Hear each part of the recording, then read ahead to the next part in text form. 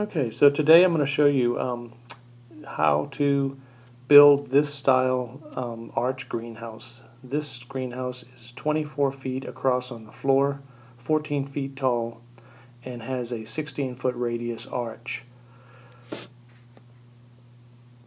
The first thing to do when you're building this is we had to build a 16-foot radius jig to lay these arches up on.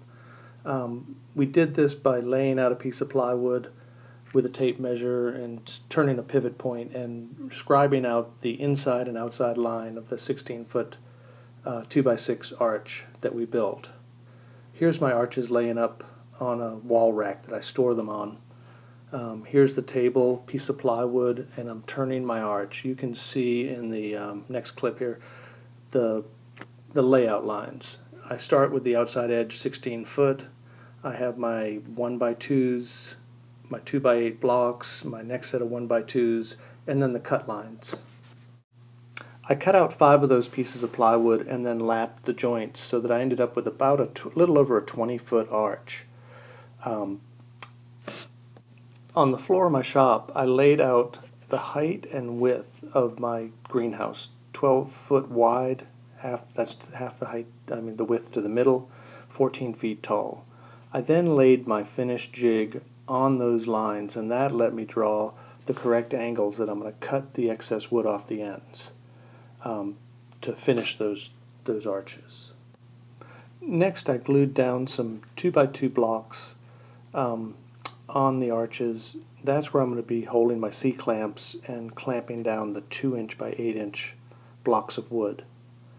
I ripped a bunch of 2x4s down into 1x2s, and then also the 2x8 blocks, and then pretty much just glue them up and start in the center, overlap the 1x2s so that they're 10 foot long, and then so you've got a 5-foot stagger. I clamp in the center first, and after that block goes in, I start slowly clamping them around the jig from the center to the ends. At the ends, I cut some 30" pieces of 2x4 on my bandsaw to that same radius to stiffen up the ends where it's going to attach to the bottom plate and also to the top ridge. There I'm gluing up that one of those 30" pieces.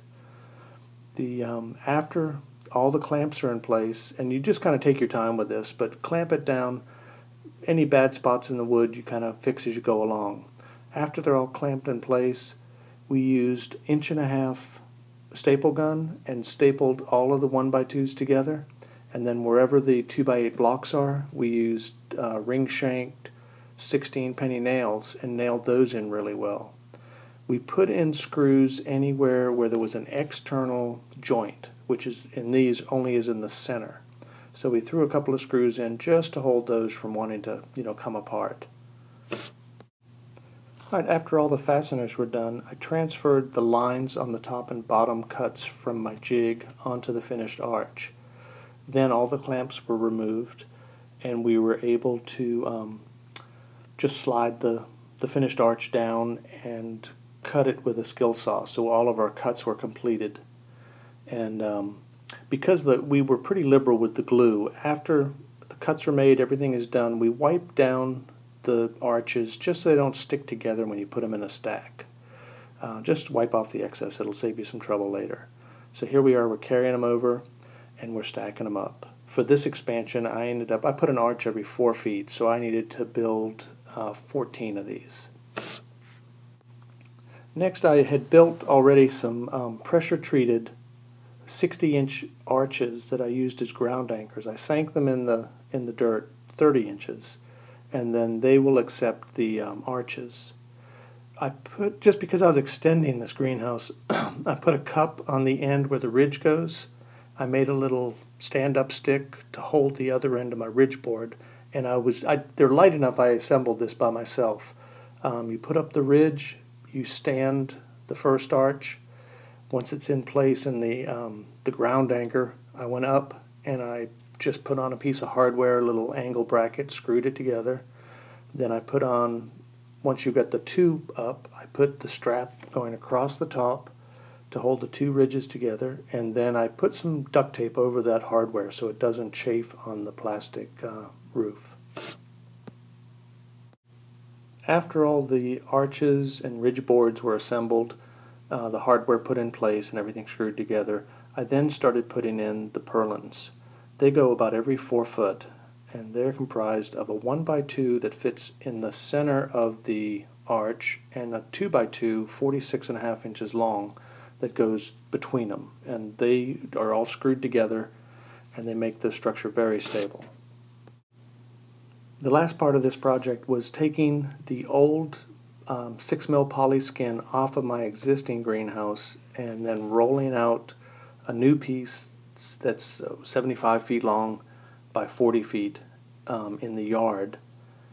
And because of the way it's rolled when you get it, you have to totally unroll it, and then you kind of roll both edges in towards the center. Once it's rolled up that way, you can tie it together to cinch it up, and then roll it long ways, up into a bundle that then you can hoist up onto the roof. And as it goes up onto the roof, you untie the bindings, and then it wants to kind of deploy and roll itself out over the greenhouse. You got to do this on a calm day. You do it first thing in the morning because it can turn into a nightmare if the wind picks up on you. It takes about an hour. It wasn't a long process, and once it's all unrolled, then you just staple it down. That pretty much finishes the project. Now, if you feel like this may be beyond your skill level, I build these in about 4 different sizes. It cost me about $25 in materials for each arch. If you need them built, I can build them for about $75 for each arch and then ship them to you. So it's I'm going to include my contact information. If this looks like something you'd like, we have full architectural drawings. The engineering has been done to the 160-mile-an-hour wind code for Florida. Most of the country requires about a 90 to 100 wind code, so they're well within the limits. So give me a call if I can help you with anything. Otherwise, give it a whirl. It's not that hard. Thank you.